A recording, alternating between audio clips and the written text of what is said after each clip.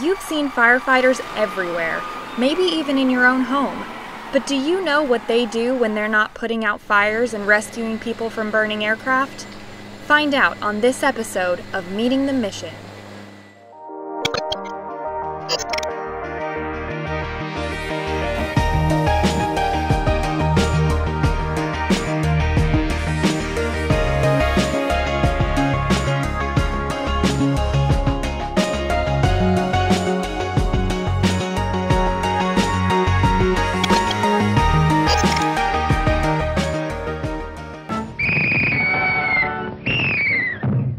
In the United States, fire prevention was born in Boston in 1630, but the first professional, fully paid fire department wasn't formed until April of 1853 in Cincinnati, Ohio.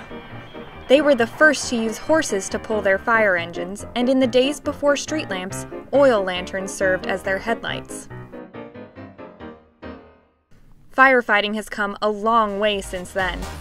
Instead of horse-drawn carts, we now have state-of-the-art engines equipped with hoses capable of delivering up to 1,000 gallons of water per minute.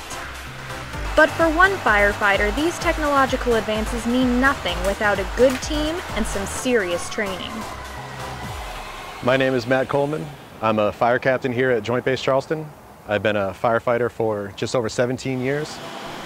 Mr. Coleman is in charge of the training at Station 4, one of the fire departments located on the weapons station side of Joint Base Charleston.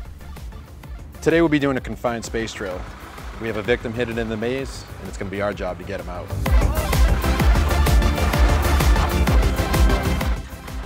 The first thing we do is don our gear and perform safety checks.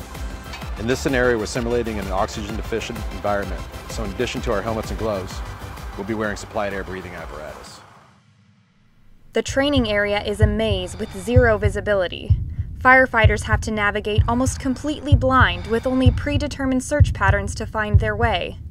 The fog renders any headlamps or flashlights completely useless.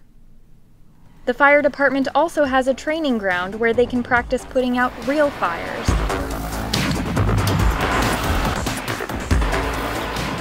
We go out to the burn pit to train on fighting aircraft fires. The exterior operation is to create a point of egress for the passengers and crew. You can go offensive or defensive. Defensive would be if the truck is just oscillating around the aircraft. We're going offensive, and we're going to fight a fire in the cargo area. I've always had fun in the training fires. They're actually more difficult to put out than a regular fire because we're fighting propane. The burn pit training monitor has to turn the propane on and off to put the fire out. So we're just being judged on our technique. Mr. Coleman says all of that training definitely pays off. When you're a firefighter, you're part of a team. What that means is your individual success is predicated upon who you're surrounded by. And here in Charleston, I'm very fortunate that I get to be surrounded by some of the best.